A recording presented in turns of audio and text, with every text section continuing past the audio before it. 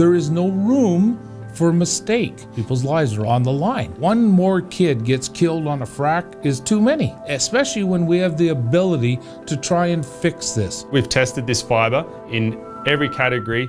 It's outperforming the competitors. I happen to be doing this for 42 years. Last 10 years, safety obviously in the oil patch has become massive. You could either resist it or embrace it. If you're looking at trying to contain a catastrophic separation as much as possible with any high pressure flow line, there's a couple of different measures we can use. You can look at whip checks, synthetic restraints. There's still some cable restraints out there. Even with synthetics, there's different options of polyester, nylon, HMPE. The old way is outdated. Basically, you want to look for a very practical solution, and practical could mean a lot of things depending on climate. HMPE fibre is still relatively new. We've tested this fibre against polyester, against nylon, against other synthetic fibres. In every category, it's outperforming the competitors. In the climate it's used, especially in the winter, like right now it's -8 degrees outside. It's very challenging to work with different synthetic fibres because they will freeze up.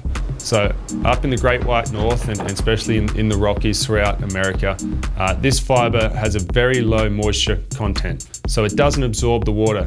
It will still remain pliable. It's flexible still in sub-zero climates. If you leave a round sling out after moisture, this is what it's going to look like. It's going to be, just broke the barbecue. That's how tough this stuff is.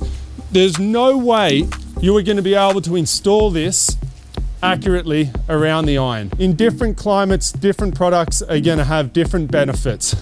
Up here in Canada, and when we see weather like it is today, it's definitely going to be more beneficial to use a product you can still handle. I think there's quite a few positives for this HMP rope. I think another one is storage. We're talking about half the physical weight, fuel, trucks, equipment, men, huge cuts into your bottom line. This product helps you make some money. The installation, lighter, faster, quicker. We've come up with that saying I've said before, I think we manufactured a better mousetrap all the way around.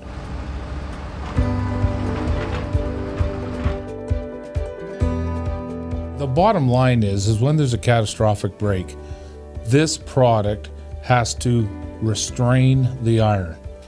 There's so many variables in there. We have metal versus synthetic. It's basically a bomb that's going off. The synthetic is probably going to lose every time. With our team of engineers and hundreds of thousands of dollars that we put into this, to the best of our ability, I don't think there's anything else that we need to do. You know, we've gone over and over and over this stuff to make it as safe as we can.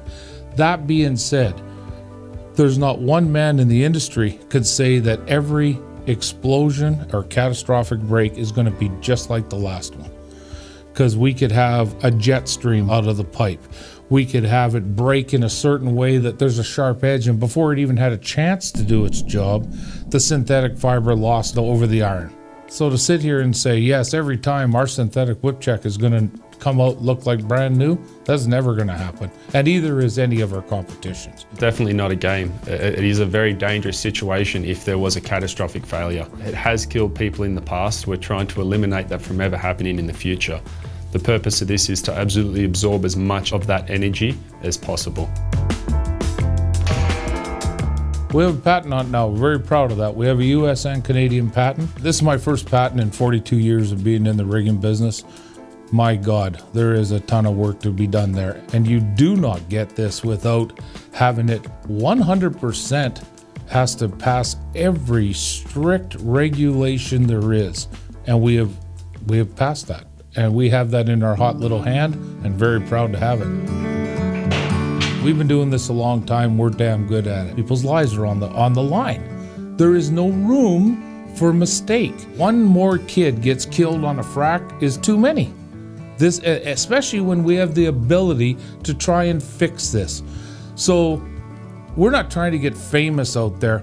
We're just trying to do our jobs and show that we are the kind of company that has integrity, a little bit of backbone, and will stand up to whatever comes our way.